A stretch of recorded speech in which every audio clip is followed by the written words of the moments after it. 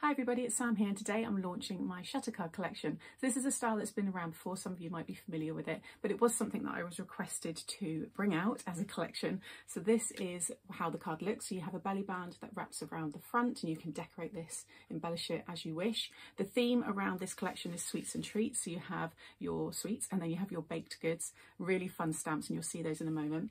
On the front you've got an embossing folder. You don't have to, you can have the pattern paper, which I will also be showing you. And then as you open up the sides, it will reveal your chosen message. So it could be a written message, it could be a stamped image, or one of the sentiments that I also have in the new stamp sets. And you can close it all up. You could write something on the back if you would prefer, and then it all folds up nicely into its belly band, and you can either pop that then into an envelope or you can give it like this.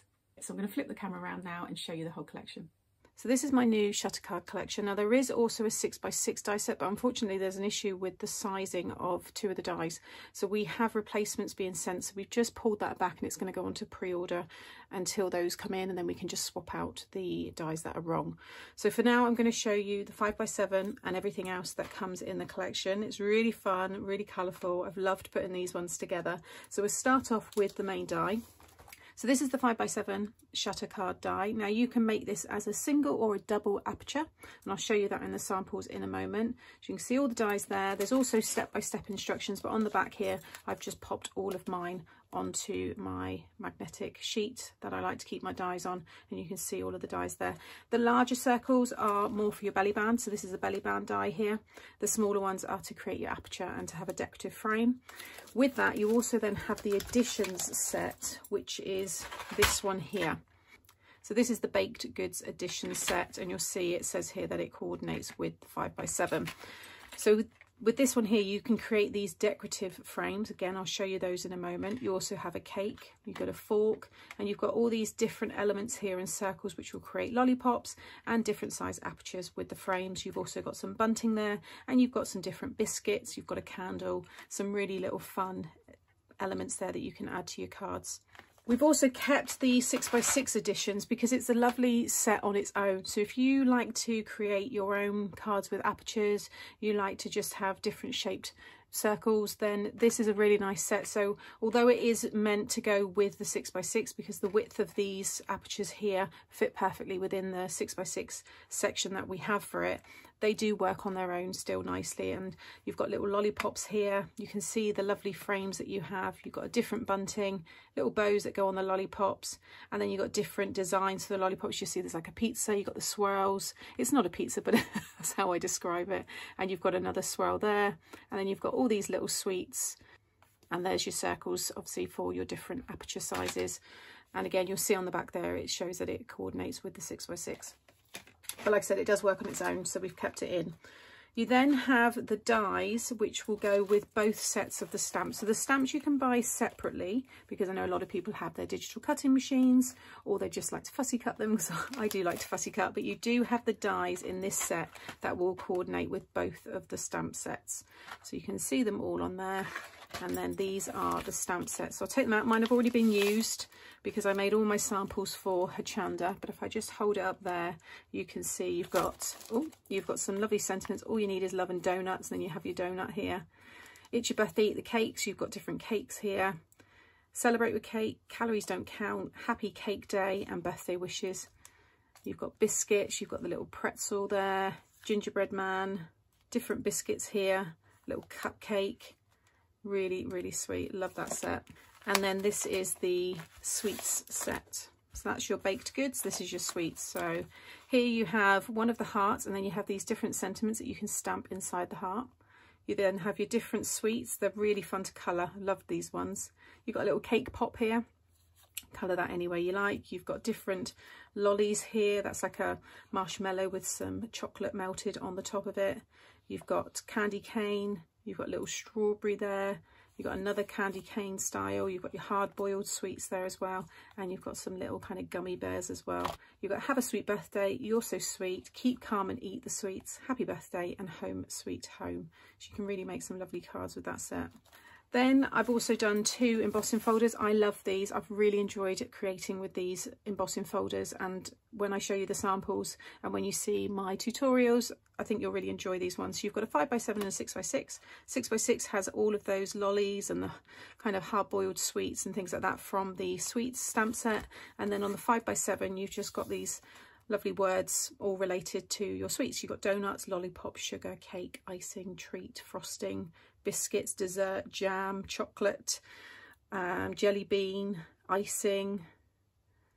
I've probably missed some, but there's loads on there. Yummy, really, really fun, and that's going to work with lots of different cards as well. So if you're someone that just likes to stamp and you like embossing folders, then you've got that option here.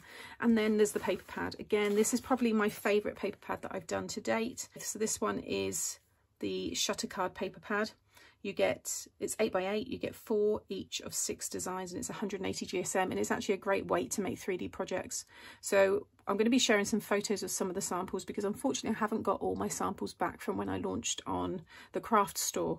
So I have a few samples here with me, but I'm going to pop in some photos of the other ones, because I did make a little gift bag, a little gift pouch, and another little kind of gift bag as well, using the papers just to show you that you can make them into 3D, you know, projects. So you can see kind of an overview of the patterns that you get, but you've got that lovely donut pattern, which I just, yeah, I love that one. You've got this one here with these little swirls.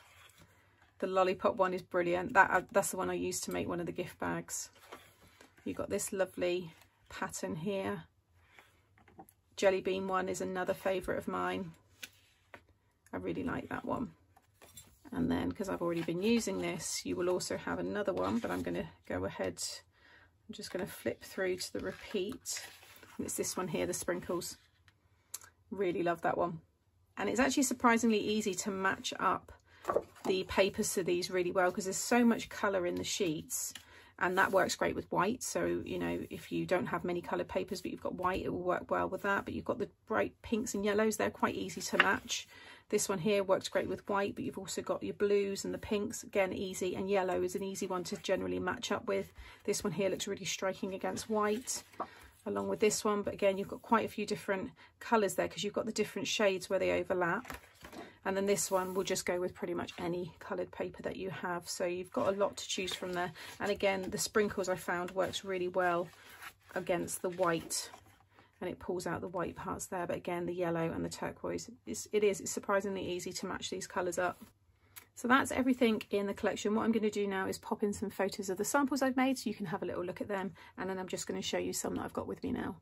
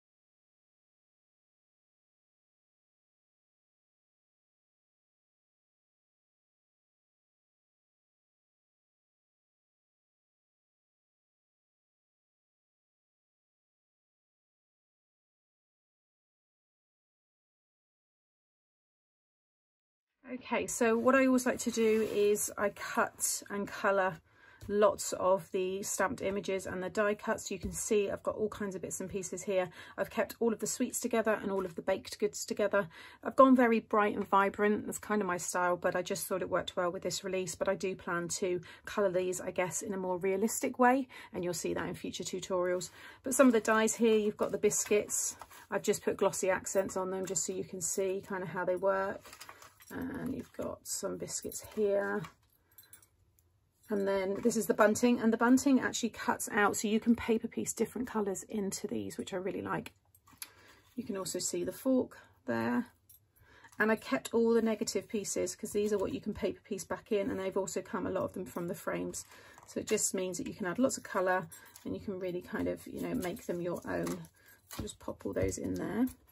So here is, well, I've actually done two, so I've already filmed the tutorial for this one, but these are my little donut boxes, and I think they've turned out so well. I just love them.